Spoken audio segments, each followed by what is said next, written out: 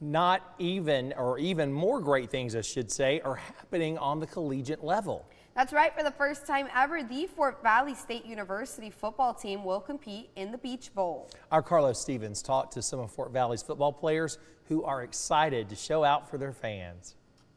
We want to put on a show for Wildcat Nation. Come Wednesday, linebacker Malik Harp and the Fort Valley State University football team are set to fulfill that promise as they face off against the Johnson C. Smith Golden Bulls. Serving as the home team, the Wildcats, including Florida native Braylon Warren Jr., are confident in securing a victory that transcends the field. It's a win for their HBCU. Us going down to Florida and winning, it's going to bring a lot more of my South Floridians all up to Georgia to play up here.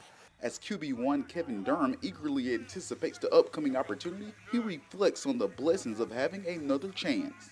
A lot of guys' seasons are done right now. Careers are finished. This isn't just another chance, it's an opportunity to make history for the Valley. Former Peach County Trojan Tim Alderman attributes this historical opportunity to the profound leadership instilled by his coaches, who emphasizes a daily commitment to a standard that rejects defeat. Coach Gibbs preaches every day, the standard is the standard.